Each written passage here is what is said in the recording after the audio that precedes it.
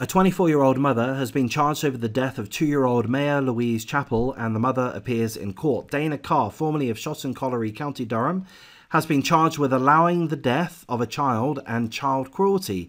Little Mayor Louise Chappell was airlifted to hospital in critical condition after emergency services were called to reports of a medical incident at a home in Shotton Colliery, September 28, 2022.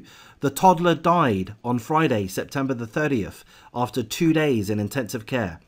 Dana Carr did not enter a plea when she faced magistrates, and she was released on bail. Not good enough. She is due to appear at Crown Court on Friday.